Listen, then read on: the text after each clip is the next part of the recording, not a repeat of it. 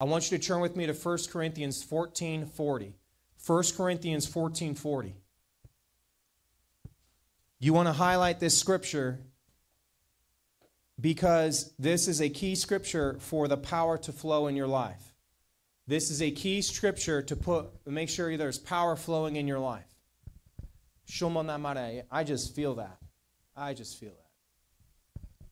There's a flow. When God introduced Adam and Eve into the garden, He put order, systems, and processes. We know that as a Bible term as order in the natural realm, in the spiritual realm, in relationships, in money, in prosperity. He put order into existence. He put order into existence.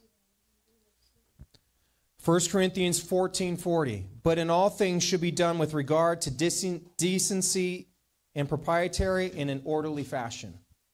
All things should be done. Go. All things shall be done with regard to decency and propriety in an orderly fashion. See, God's power can't move unless there's order.